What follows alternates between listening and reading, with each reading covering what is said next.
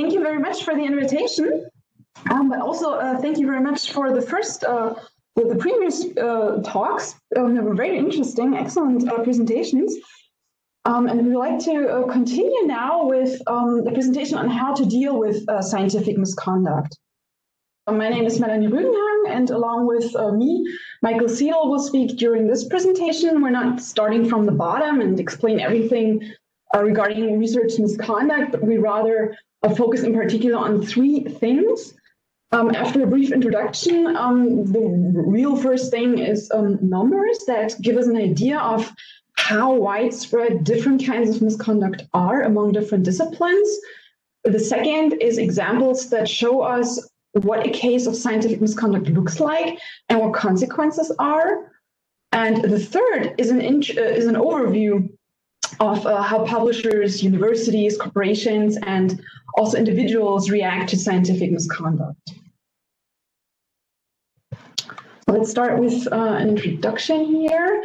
In this very first part, we want to briefly introduce the three main types of misconduct to you so that we're all on the same page for the remainder of this presentation. So there's plagiarism, data falsification, image manipulation.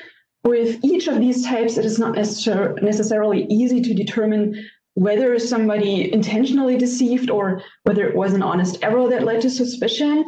It could also be that some decision makers deem a case more severe than others. For example, some consider particular matching words plagiarism, while others argue that the same set of words is so commonly used in a particular context that one cannot consider that plagiarism. And now let's look into this first issue of plagiarism. Plagiarism involves copying and reusing intellectual content of any kind without giving a proper reference. So that's the key here. And this could be text, but also video, audio, and images. In the end, it means that somebody pretends to have created something that really somebody else created. And one challenge is to determine whether somebody plagiarized if they honestly claim that they were not aware of any other source where the same or very similar content can be found, only predating the content in question.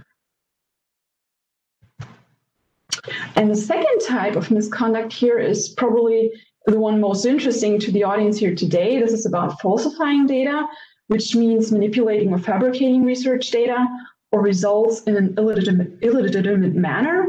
So what makes it illegitimate? The complex answer lies behind the definitions of different disciplines.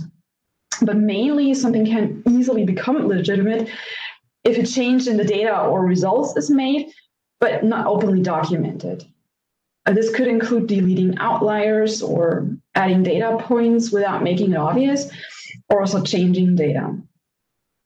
Some may associate the term data with numbers and otherwise quantitative research output, but data may well be interview transcripts, and technically those could be manipulated as well. Okay, so image manipulation, strictly speaking, is a subtype of data falsification. But since it is such a vast field on its own, it's usually addressed separately. Images, after all, tend to represent data and results in research. And in that, they can be cropped or parts of an image can be erased without making the change obvious. The boundaries are defined field by field. Just as a side note, also here, image manipulation is also a topic outside of academia, such as in photo contests where juries judge to what extent certain post-processing activities, for example, using Photoshop, are legitimate. But this is not our topic here today. We're focusing on the academic side. And with that, I would like to enter part 2 of the presentation about misconduct in numbers and cases. For this part, we want to give you an idea of how far the problem goes and how many issues there are with research misconduct. For that, we took a look at the Retraction Watch database. Maybe some of you have heard of this already.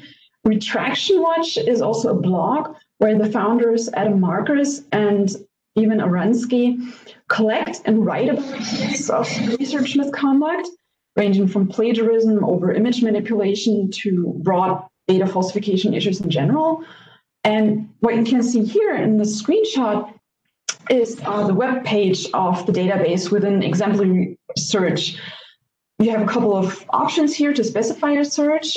For this presentation in particular, we want to give an overview of how often certain kinds of reasons for retraction occurred in various disciplines. So we use the fields here. You can see this reasons for retraction, subjects, and to the right you can also see we made a selection for retraction where we can specify the nature of the notice. Other kinds of nature of the notice would be expression of concern or correction. The reasons for retraction in the disciplines are not search terms that we came up with on our own. This is terms from the classification in the database.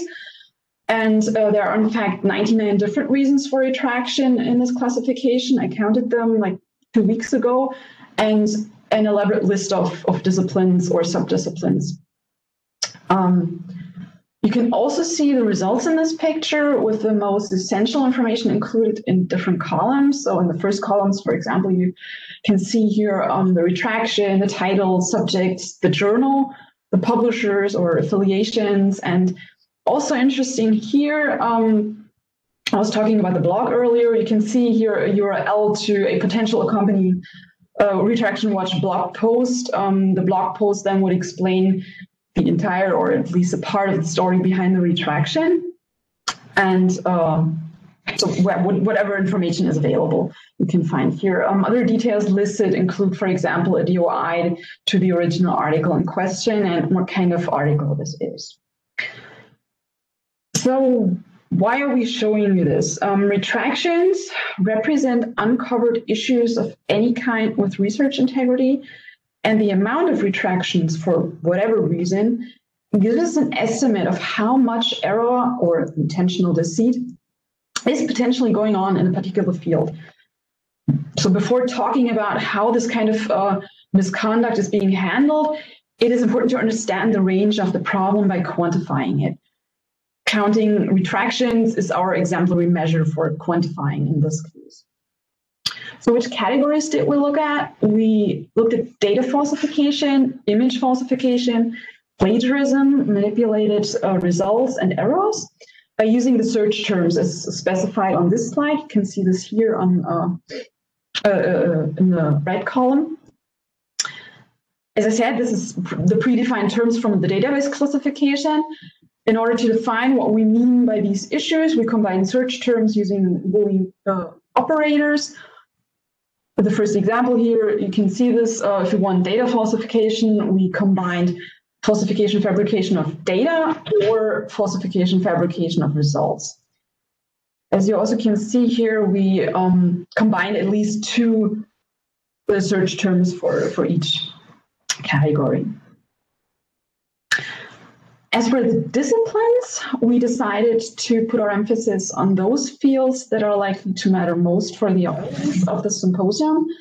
Since it is hosted by the Center of Infection Biology and Immunity, we included biology and medicine especially, but also a few other fields for comparison, which you can see on the next slide in just a second. You may wonder why you see biology in a few different variations here. This is because we anticipate various ways of classification in the database.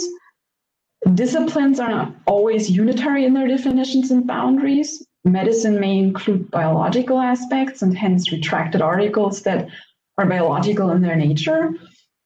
Just to give you an example. So we search for biology and medicine together, but also for biology excluding medicine or bio excluding medicine, since that would yield those results that come from a field that is called, for example, biochemistry. And these are the fields we mainly included for comparison and therefore summarized. The Retraction Watch database categorizes the humanities with all the disciplines you can see here, including architecture, several arts fields, historical fields, journalism, philosophy, and religion. You can also see the disciplines that Retraction Watch categorizes to belong to the social sciences. We deliberately looked at sociology separately to have an idea of this vast subfield among the social sciences, and The last entry here, in case you don't know who Dietrich Stapel is, we will tell you about him in just a moment when we get to the examples. Okay, but before we look at the data, be warned that these numbers are subject to almost constant change. The numbers we present you today may well be have been updated since we collected them between the 20th and 24th of August. This is because, and you can see this here from this quote, the retraction wedge team update both the categorization as well as the entries per category. All right, so let's begin with the first set of disciplines and combinations of different disciplinary boundaries. The 5 columns for each discipline you can see here represent the 5 reasons for retraction we defined earlier. So data falsification will be the very first column. Then comes image falsification, plagiarism, manipulated results, and errors. And you can also see a reminder for these categories above the data here at the top of the chart. And now Michael Seadle will tell you a bit more about the data that we have collected. Okay. You can see the data. It's a little bit small perhaps on your screen, but you can see some of the results here. Medicine has a fairly high amount of plagiarism. That's not a good thing. It may have to do with people who are not native speakers of English looking for text that they can use. Plagiarism isn't necessarily someone deliberately taking content. It can also be mistakes that people make in copying too much. So I don't want to make too much of that. We'll talk a bit about that more. The data fabrication is actually a much more serious issue. One of the other categories that is fairly serious is manipulated results and errors. There are a lot of errors. Naturally, in any kind of lab research, you're going to make mistakes. Trying to titrate some very small amount is a tricky thing. And it's not unexpected, but it does show some error rates here. When you get down to some of the errors we tried to separate, for example, biology out from medicine, they're actually fairly similar here. When we're taking a look at some of the comparisons, as we will in the next slide, you will see quite different numbers. So let's go to the next slide. We have here computer science, and other than plagiarism, there's relatively little trouble there. There's a certain transparency in the data that I think helps here. We didn't include mathematics, but mathematics is virtually zero. We have, once again, in chemistry, some fairly high error rates. Again, lab work, that can be a problem. We also have some data falsification, but we don't know to what degree that data falsification, again, could be inadvertent. Physics, the data issue drops radically, and I believe one of the reasons for that is the degree to which physics has very large open data sets. Kati was talking earlier about the importance of making data available, and I think this is a sign of why that really matters.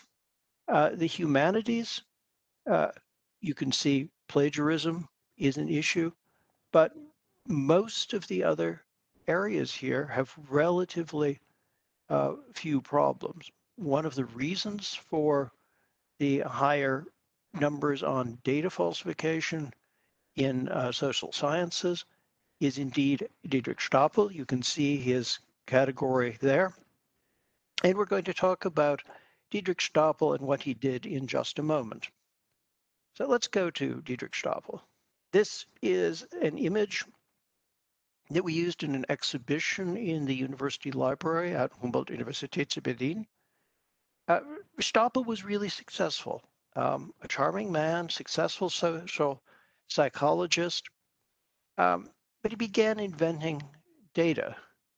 And he explains at some point, he's been very open once he was caught, that publishers, editors didn't like all the complexity of explanations why these numbers weren't quite perfect and why that didn't quite work.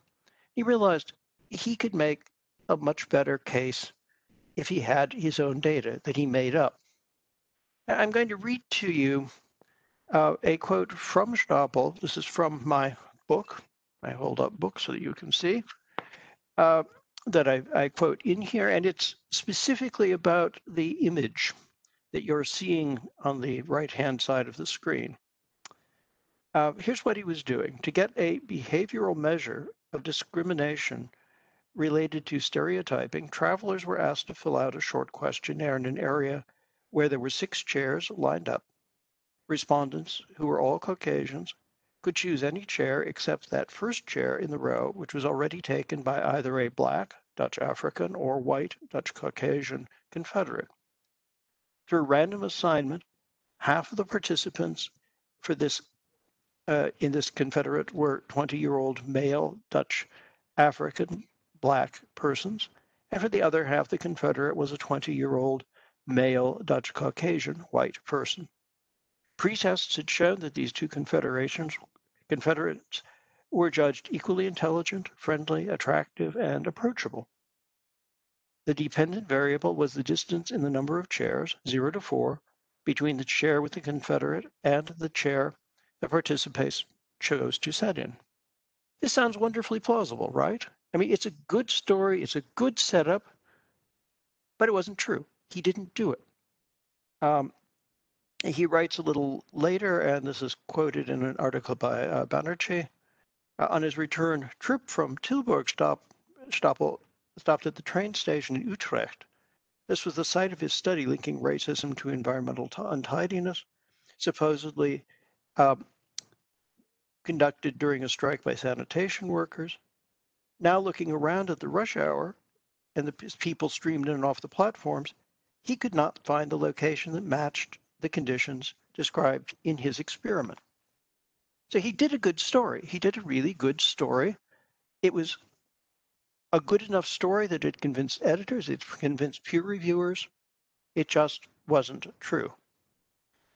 And that's something to remember. I hope none of you are taking this as a lesson in how to do falsification. But what you need to realize is this kind of data can be passed on to you. Seadle gave the fake data to his doctoral students. It was, in fact, a couple of doctoral students who began to have doubt that this data was so perfect and talked to the authorities at the university, which took an enormous amount of courage, and Seadle was found out. You may also encounter situations, and I'm going to talk about Jim Hunton later on. He passed fake data on to any number of really high-profile colleagues who believed him. The data looked good, but they were simply lies. When you take data from someone, the lesson here is have a look, insist on the original data, insist on being able to see it. Then you will know whether it's fake or not. Seadle didn't have any actual data to show. Let's go on to the next slide, and Melanie will talk about that. Yes, this is a case about Mark Hauser, who was a professor at Harvard University. He worked in fields such as psychology and evolutionary biology. For example, one of his goals was to compare monkeys to humans, and for that he worked with different kinds of monkeys. One species he worked with was the so-called cotton-top tamarin monkeys. At the beginning here, so Charles Gross, and you can find the full reference on our reference slide, who wrote a lengthy piece about Hauser's case of scientific misconduct for The Nation in 2011, makes an important remark about this. He says that, and I quote, Hauser's laboratory was virtually the only one in the world working on cognition in tamarins, which made replication of his work almost impossible. End of quote.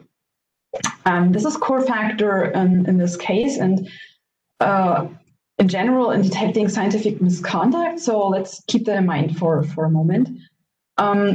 Gross, in his article, also explains what happened to Hauser. Namely, in one of his experiments, Hauser tested whether tamarin monkeys reacted to a change of sound patterns.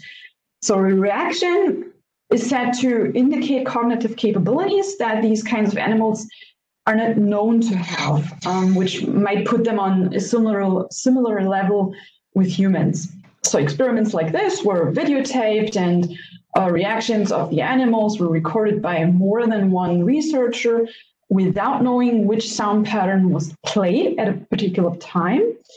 But the problem that arose in Hauser's research lab was that his research assistants did not agree with what Hauser himself claimed to have seen in the video. Hauser's results were skewed to prove a visible reaction by the monkeys, while his research assistants did not see that same reaction. So two opinions stood against each other.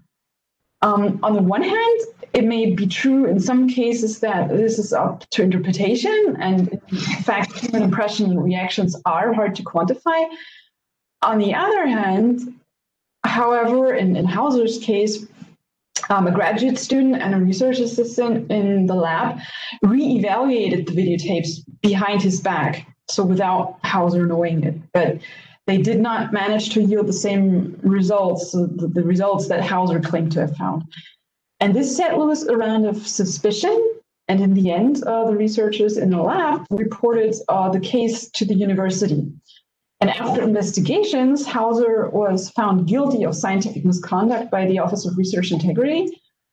And the main problem, as becomes evident in the report, was not full fabrication of data, but changing data in a way that would give him the results that he wanted.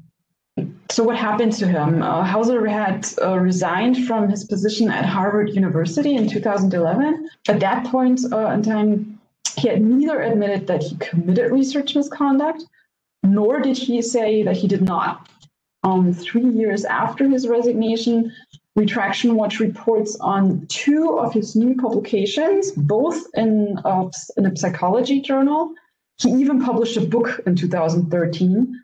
There is, in fact, only one single retraction listed for Mark Hauser in the Retraction Watch database, the one that you saw earlier, namely the one 2002 article about the cotton-top tamarin monkeys. So this case stresses the meaning of interpreting data and the responsibility that comes with that, but it also shows us how important it is to have a collective of researchers doing the interpretation in order to avoid errors and blunt misconduct.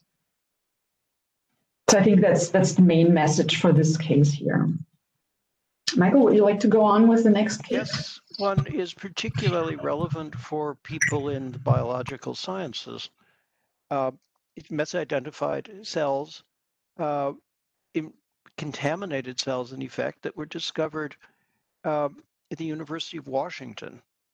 And, we all share data. We all share cells, which are a form of data. They were passed around from one lab to another. And if the 2015 statistic is correct, there could be 5,800 articles that actually had results based on this data, which these cells, which may have been false. No one was trying to create false data. If you're in the biological sciences, I am sure you realize how difficult it is to maintain the right kind of conditions to have the cells be uncontaminated, perfect. And I'm sure you also realize how difficult it is sometimes to identify cells.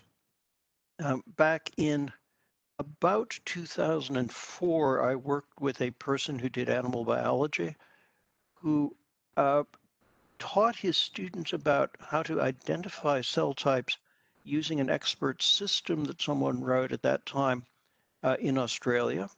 He felt this was very successful.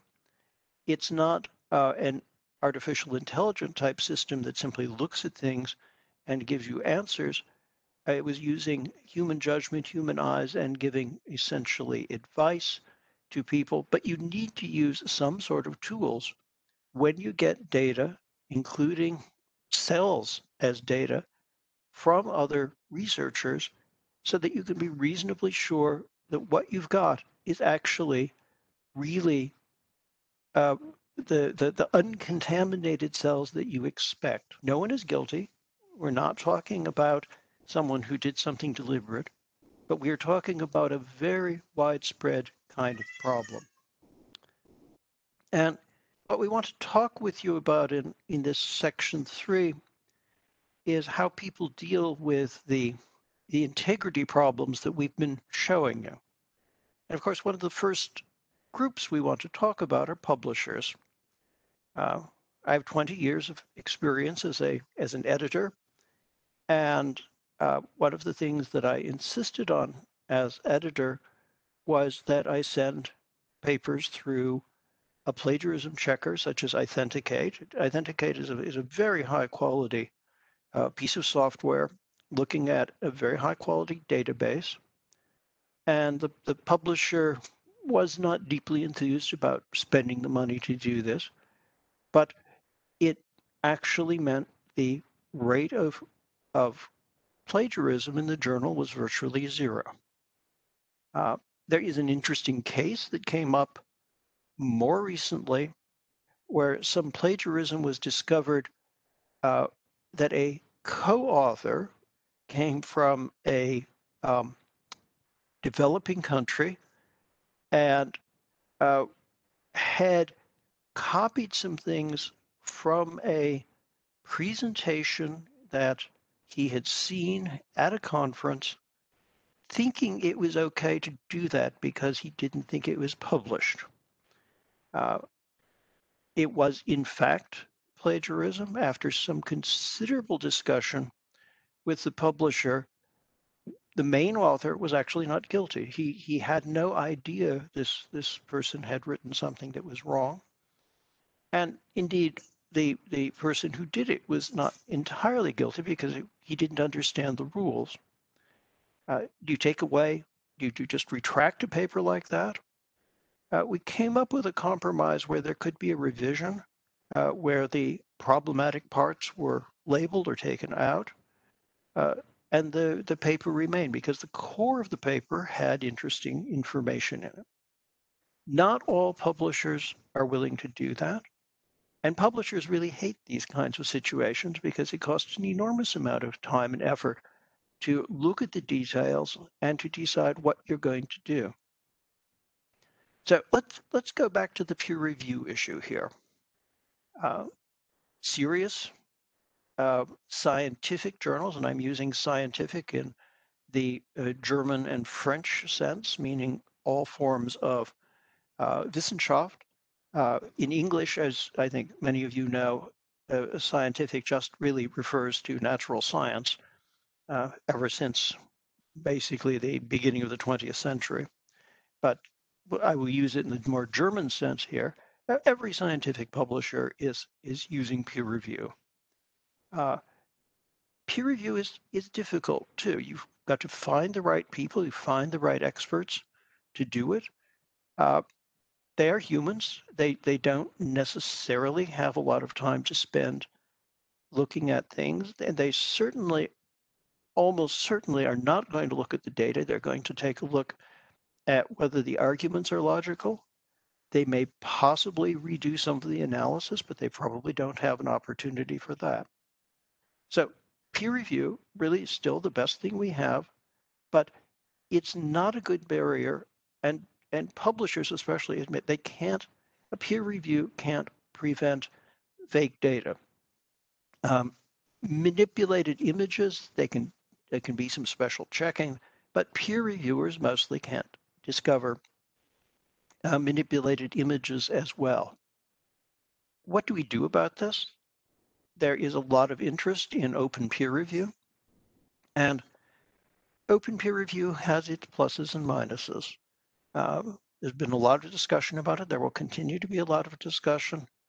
The best open peer review still has people who are selected on the basis of their expertise to look at an article, to do a proper analysis, but it lets others have a look at the article as well.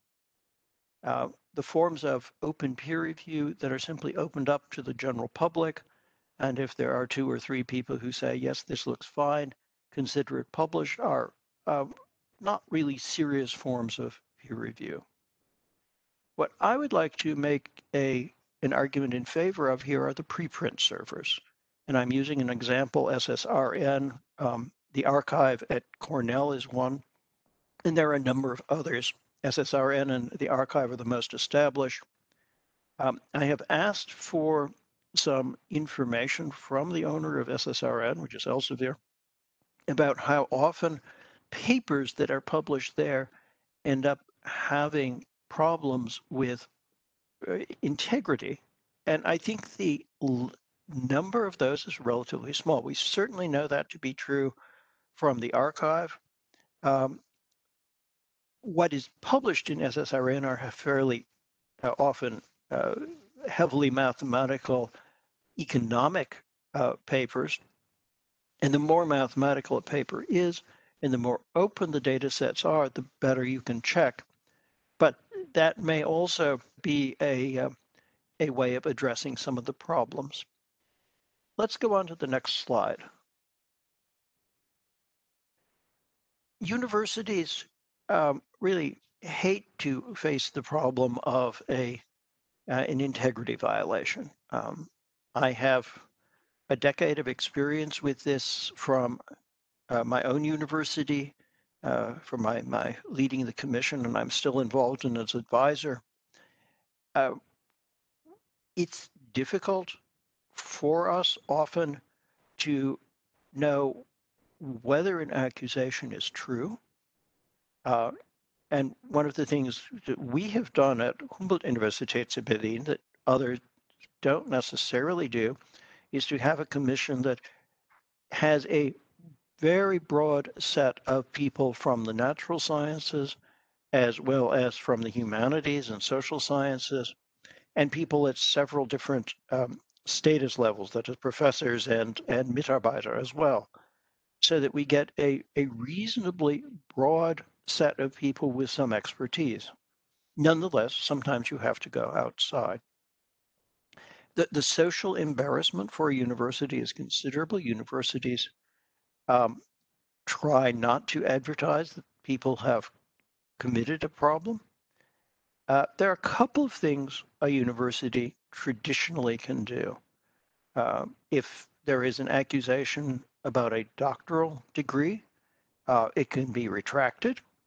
In the case of Dietrich Stoppel that we looked at a little earlier, where the doctoral students received fake data and they wrote their theses on the basis of fake data, the university made a very reasonable decision that it was not their fault. They of course faced the problem that the data meant their results were worthless, but they kept their degrees.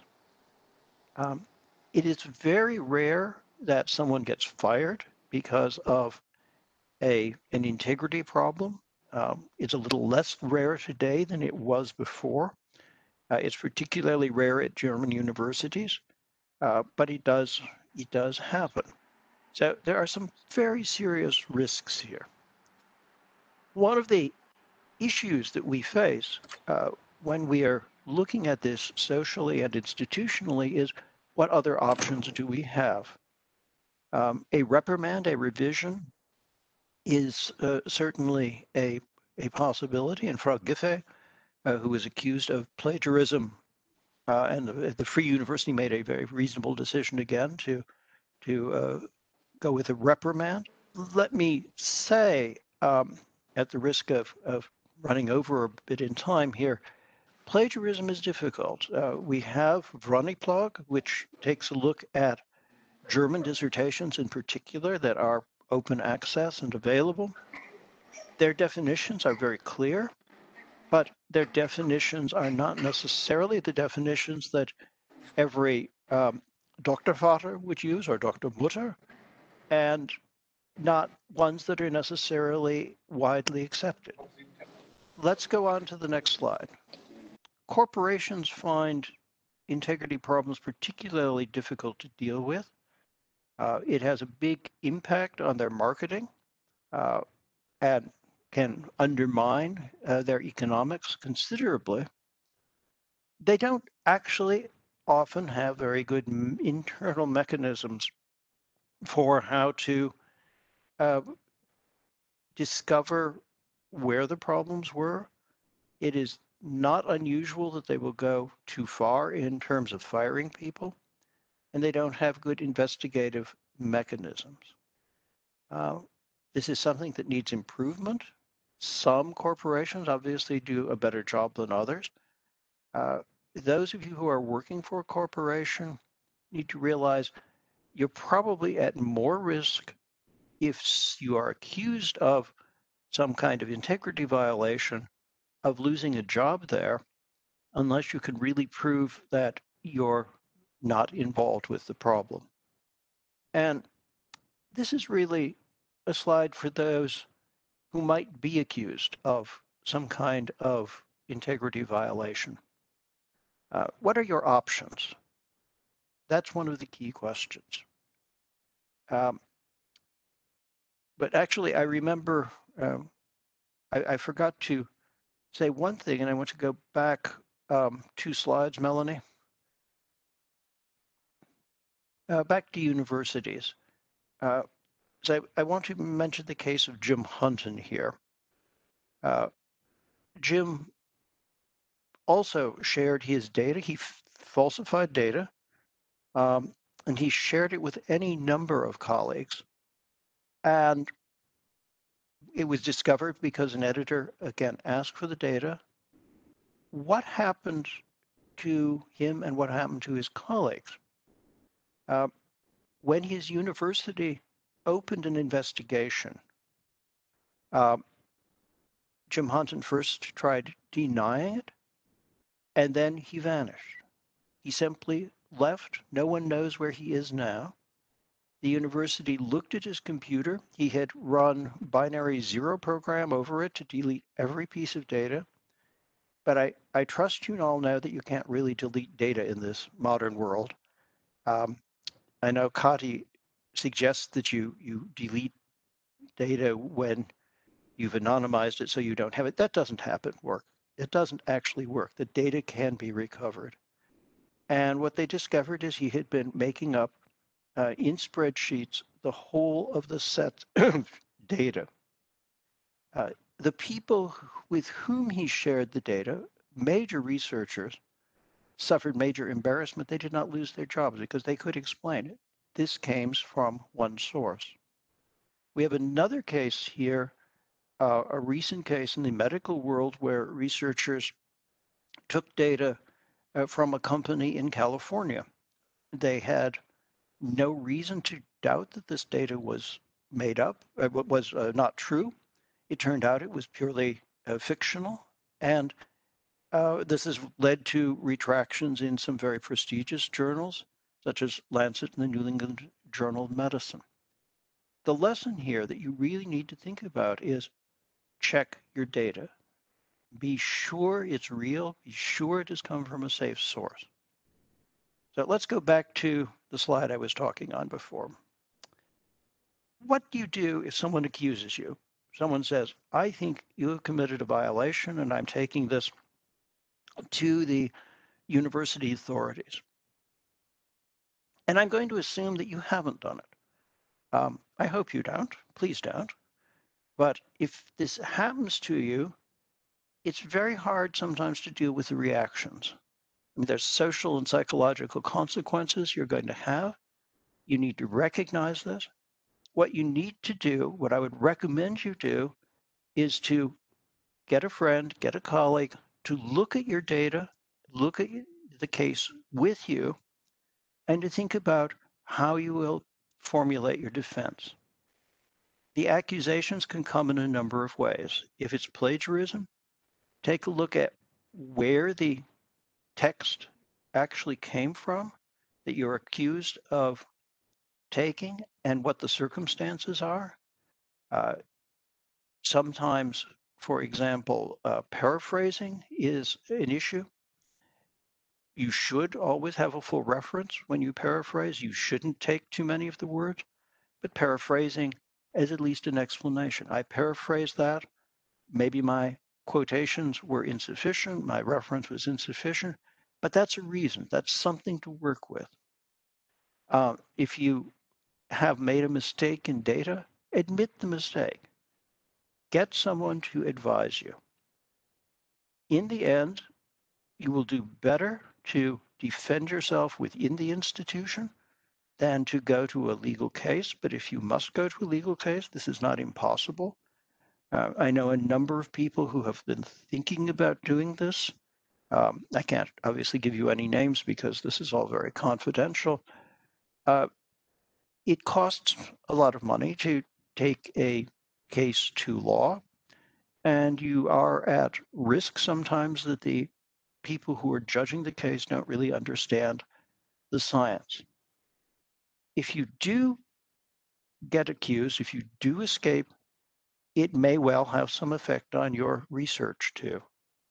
That is unavoidable. What you want to do, besides not getting an accusation, is to be very careful when you continue research to avoid the kinds of problems that you may have encountered before. Transparency is very important. Open data is very important. And over the years of dealing with many plagiarism cases, you will see in my books, I've been very, very careful to quote almost everything. I hardly ever paraphrase anymore, even though my Doktorvater did it all the time, just because it has become much more risky in the modern world. I think that is the last of our content slides, Melanie. Yes, indeed.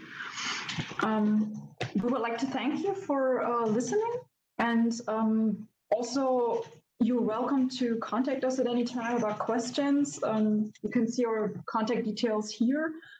But at last, I would also like to go through our reference slides here to make sure this has been seen.